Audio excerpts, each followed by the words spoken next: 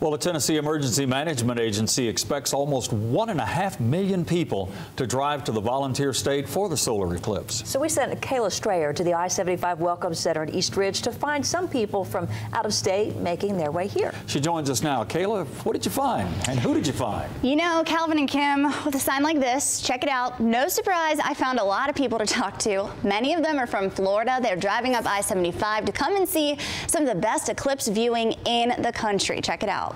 Yeah, it's hot out here. How are you? Good. Are you in town for the eclipse? Today's assignment, hold up this sign. It seems easy. Come talk to me. But for me, anyone? No? Okay, bye. It got a little rough at times. You didn't see that. Thankfully, I started meeting lots of friendly people who fit the bill. Tell me what brings you up to Tennessee? Eclipse.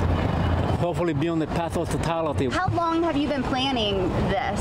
About 2.5 years since we found out.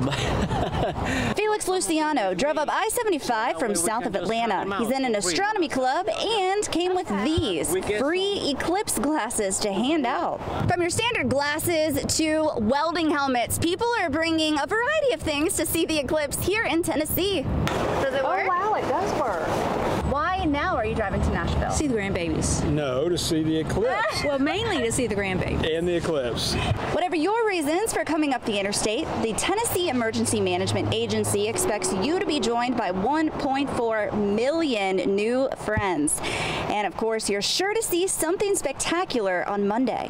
How was the drive coming up here so far? It was excellent. Atlanta was a little slow, but it wasn't too bad for Atlanta. And I brought a telescope, and I've got the glasses and everything. I'm ready to go.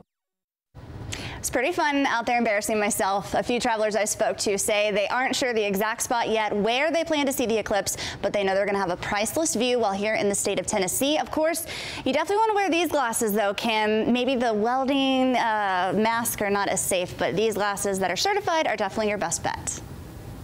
All right, Kayla, thank you so much. And you did a great job. You did a great job out there. Thank you. You did a great job.